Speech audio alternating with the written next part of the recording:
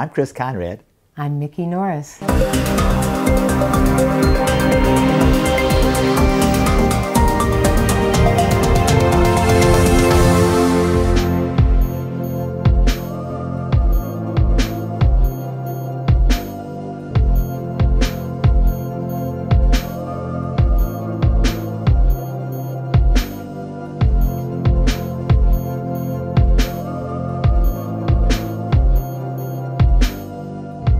For me, it was in 1976. Oh, wow. It was the first time I was here, yeah. And I came with my sister. We were traveling around Europe, and we got to go to the Paradiso, and we knew at that time that we could buy hash, but I don't think there were too many coffee shops happening at that point. So I remember walking around the Paradiso and looking for somebody who might be selling some hash, and there was this guy, and he was dancing, and it looked like he was selling some, and I said, "Excuse me, are you selling some hash?" And he said, "Yes." And I said, "How much is it?" And he said, "Well, you try some and you see how much you want." And he seemed like a good one because other people were laying on the hallways, passed out, and I thought, I don't want that. I want to be dancing, so I found a good one then. That was my first time. And I didn't come until 1985, and it was just a part of a European trip. So I landed in Amsterdam, of course, and got high before I went to the rest of Europe, and quite a nice trip.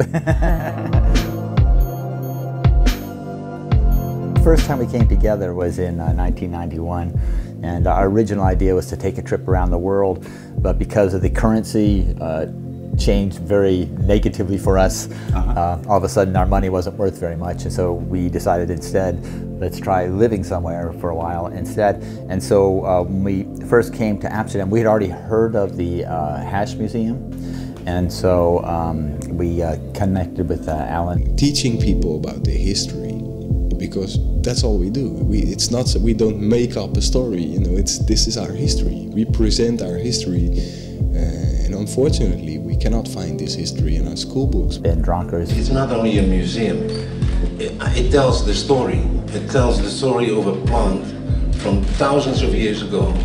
When we walked inside, I pulled out a sketchbook and I said, well, if this was my museum, I'd do this. And I started drawing pictures of what I would do for displays. And so they said, well, let's talk about that. And we were able to stay here for 6 months while we were working on curating and designing the museum and putting up the information. And looking back, these really were the golden years almost. Welcome.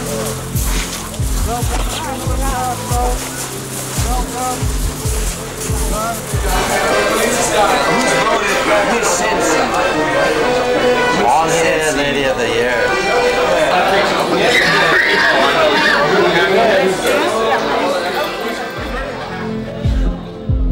Everything was possible, seemed possible in Amsterdam. It seemed like it does. We thought it was the beginning of a new age, actually, you know, because we were in the U.S., very repressive under George Bush Sr., and we came here and it was... Room number 4!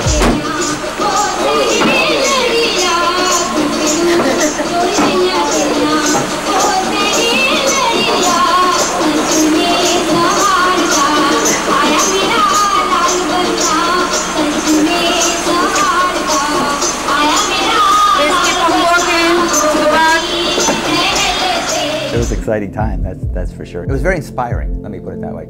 It gave us the sense that when we left here, we said, we have a clear idea of what we wanted in the United States. We wanted to have, you know, stores like coffee shops. When we were here, people were growing in their backyards a lot, so we thought, well, you know, we already knew we wanted that anyway, but, you know. But it was my first sense of real cannabis freedom.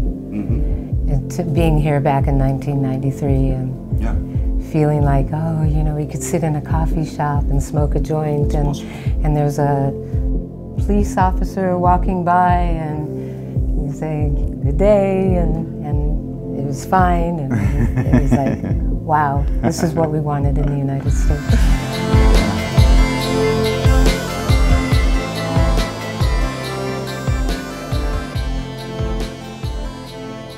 Your source of cannabis news. Cannabis News Network.